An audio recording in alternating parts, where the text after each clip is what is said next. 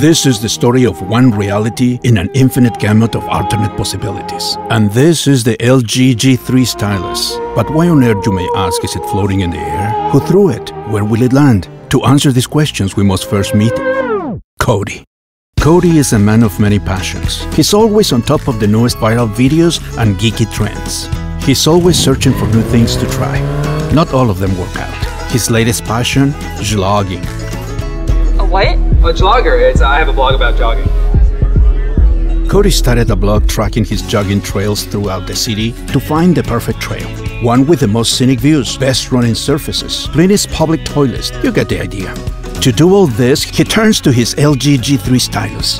The stylus lets him easily jot down ideas on the run and take sharp high-resolution pictures thanks to the 13-megapixel camera. With the easy and simple user experience of the G3 Stylus, Cody can update his blog followers in real time, all while keeping his heart rate above 110 BPM. And with a 5.5-inch IPS display and powerful battery, he never has to worry about power, no matter how many videos he watches. But even though Cody's 3000 mAh battery was full, his heart was running on empty. All this time trying to find the perfect trail, he never questioned where it was leading him. The answer was simple. The road led to her. And wouldn't you know it, she's taking his photo. Think fast. I could autograph that for you if you like. Oh, no. I was taking a picture of her.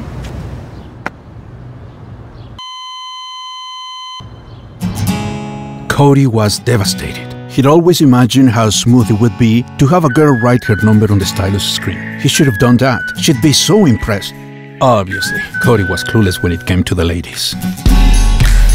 Life must go on. Plenty of new paths to explore. But still, Cody ran by the same cafe for the next 3 days. On the last day, there she was. This was his chance.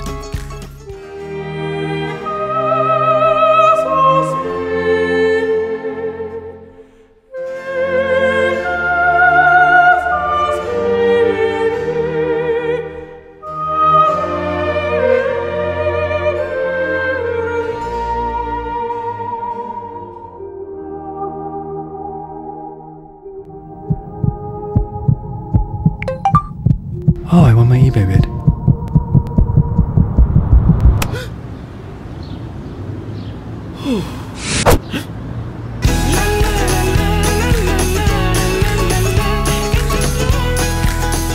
Maybe he wasn't as clueless as we thought. And here is the simple truth.